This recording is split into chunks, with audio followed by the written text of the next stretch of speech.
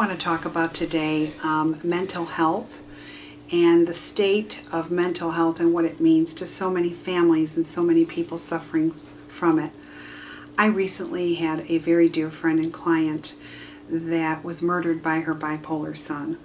This came at a great devastating shock, and trying to make sense of something so heinous is above and beyond.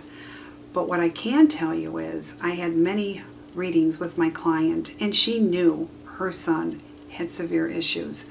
But there were times when he didn't take his meds, and she knew that, and she always said that he didn't like the way the meds made him feel. And I get that. But at one point, parents need to understand a little bit more than just adjusting and coping with their children that are suffering from these disabilities. Mental illness is real, and I don't know how much people realize the degree of suffering that one has within.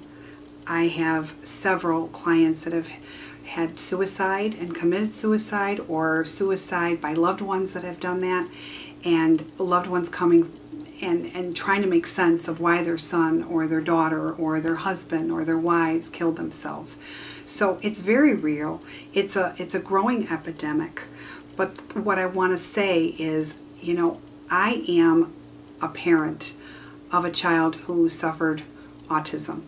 It's very, very real, and a mental disability is a mental disability, whether it's bipolar, depression, ADHD, ADD, dyslexia, autism spectrum disorder, Asperger's syndrome. It's real. OCD, it is real.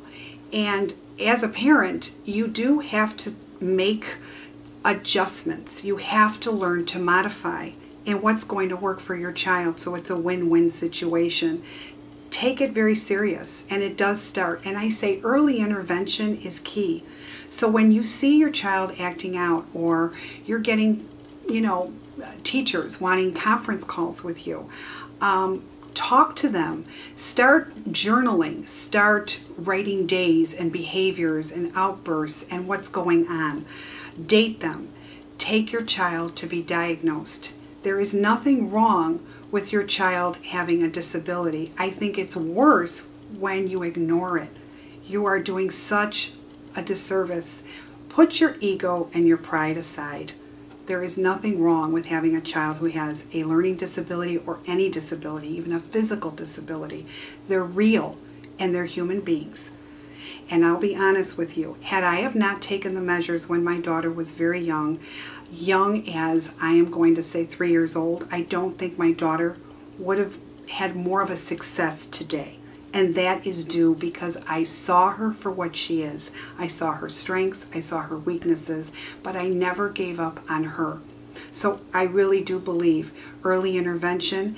The power of knowledge is huge. And I urge anybody who is thinking that maybe something is possibly a little off, find out why. That's love, not ignoring it. So I urge you, and in memory to my dear friend who passed, my hearts and prayers are to this beautiful family and also to her son, because nobody wins when you ignore.